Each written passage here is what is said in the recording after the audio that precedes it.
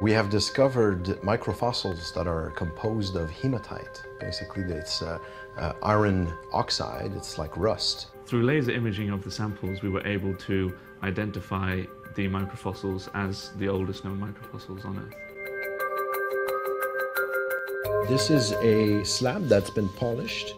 There are these structures here. It is cut on the right-hand side, but you can see kind of a structure that bends the layering in this rock. In diameter, the microfossils are half the width of a human hair.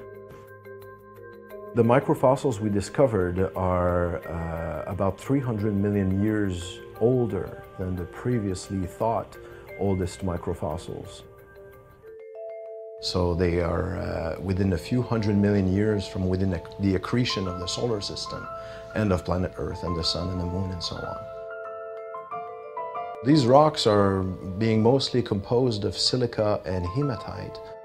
We find these kinds of environments today in the vicinity of hydrothermal vents, either in the deep ocean and in some places not in so deep localities. The rocks are located in the province of Quebec on the shoreline near to the Nastapoca Islands. One of the big questions when it comes to early life studies is whether or not the organic carbon we find in these rocks is actually biological in origin. So we used a very robust, rigorous approach to test whether these microfossils we discovered were non-biological structures.